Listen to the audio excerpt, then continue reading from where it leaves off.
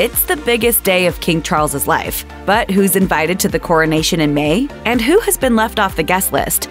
King Charles III's coronation will be part of a multi-event, 3-day weekend of festivities. The ceremony itself is set to take place on May 6, 2023. The event will be divided into several parts and 2 separate processions. To begin, in the King's procession, King Charles and Queen Camilla will travel by car from Buckingham Palace to Westminster Abbey. Next, Charles and Camilla will be crowned at the Abbey in front of approximately 2,000 guests, including many royals. While Queen Elizabeth's ceremony took 3 hours, Charles's coronation service will be significantly shorter. The end of the service will then kick off a second, more lavish parade known as the Coronation Procession, as the newly crowned king and queen consort make their return to Buckingham Palace. Like the ceremony, this procession will be shorter than the 5-mile route that followed Queen Elizabeth's 1953 coronation. Even so, The Times has reported that the palace described the planned procession as amazing in both scale and splendor. Charles and Camilla will lead the way, of course, this time riding in the Gold State coach. This 4-ton gilded coach has been the official coronation transportation since 1821.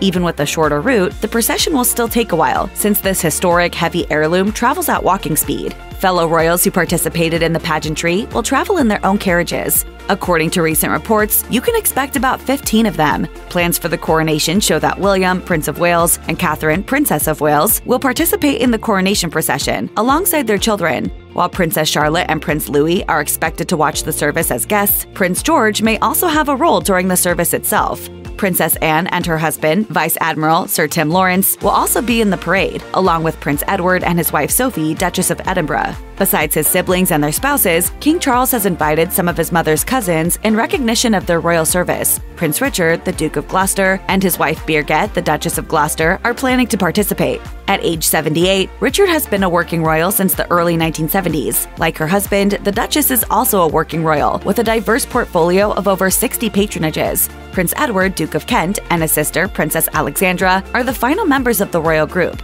In addition to their connection to Queen Elizabeth, Edward and Alexandra are also second cousins to Prince Philip. In choosing his list of royals participating in the coronation procession, King Charles has relied on a familiar criterion: status as a working royal. This means that Prince Andrew will be the only one of the king's siblings who won't be in the procession. Andrew stepped aside from royal duties in 2019 after being accused of sexual assault by Jeffrey Epstein victim Virginia Giuffre. His very attendance at the service presents a special challenge for the king, since Andrew lost his royal titles in early 2022. My judgment was probably coloured by my